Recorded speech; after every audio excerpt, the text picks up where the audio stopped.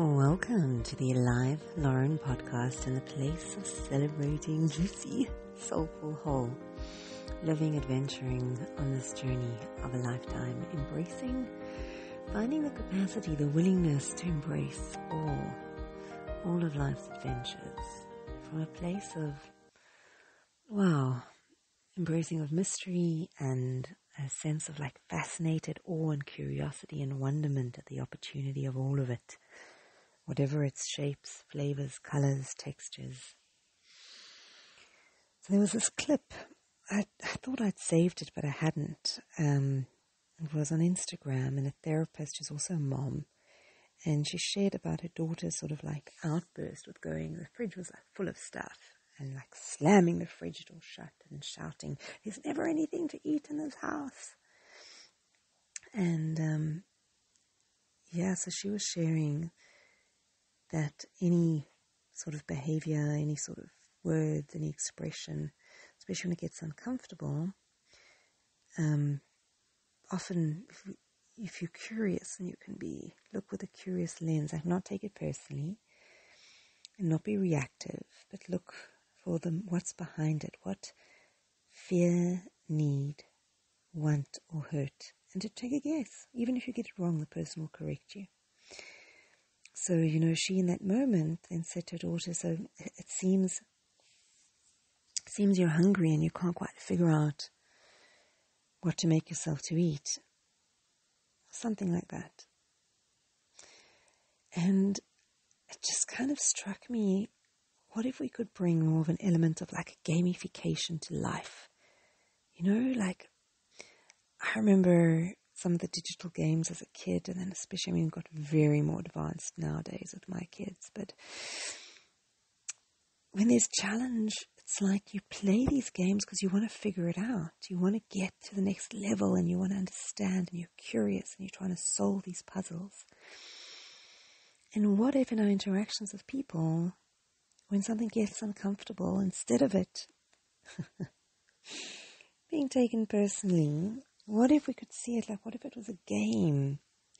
And just the games have certain level ups or certain hidden places with their treasures. And what if we could feel that when we feel that uncomfortableness, it's actually just a signal to here's a place for a prize. Here's the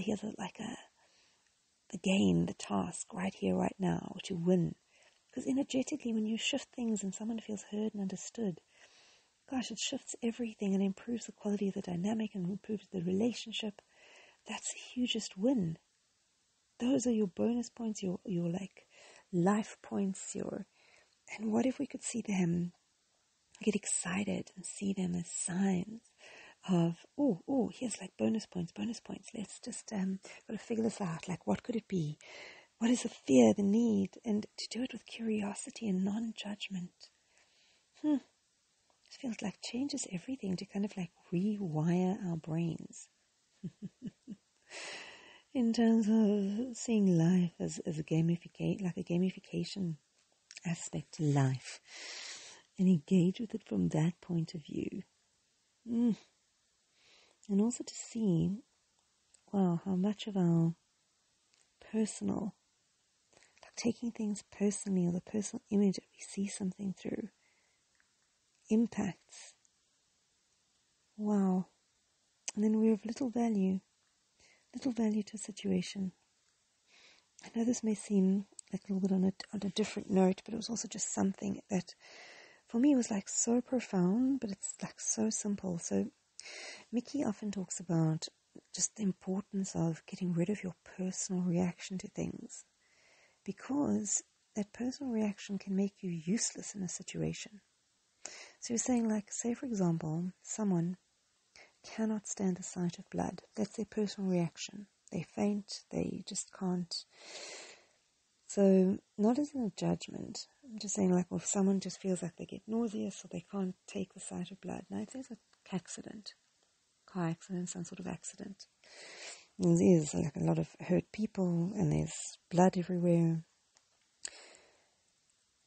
to actually be of any value or assistance in those moments, someone who personally is triggered by the sight of blood is not of any value in that situation. Like, they can't help. They can't help or serve the situation until they let go of their personal reaction to it. Yo. And I just had such a direct, tangible experience of this the other day where, God, for the longest time, earthworms just have given me like the heebie-jeebies. And I just find them weird, and like they're so soft and squiggly, and they squirm and squiggle like a little mini snake. And oof. But when it rains a lot, often some of them get like flushed out of the soil, and then they can be very vulnerable, and you can be walking on the pavement and just, spot one there in all its little sensitive glory so easily, can be, taken up by a bird, dehydrated by the sun, squished by someone.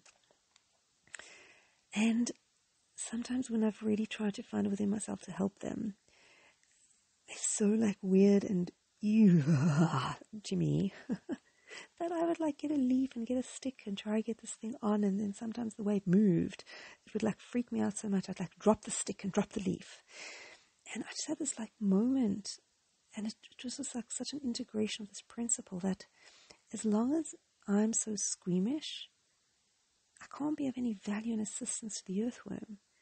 If my personal reaction is like, I can't look at you, I can't see you, I can't touch you, you freak me out. And I just breathed and relaxed into it, and I was like, I just got to just let go of your preconceived ideas around this and just help this thing. It's okay. It's just a little thing. It happens to be that shape. It happens to move that way. Just gently breathe. Just be present. Just be here right now. Breathe. Relax. Just help it. Just pick it up. Just curious. Just be curious about it. Be curious. Breathe. Relax. Not going to do anything to you. Just pick it up. Gently. Let's move it along.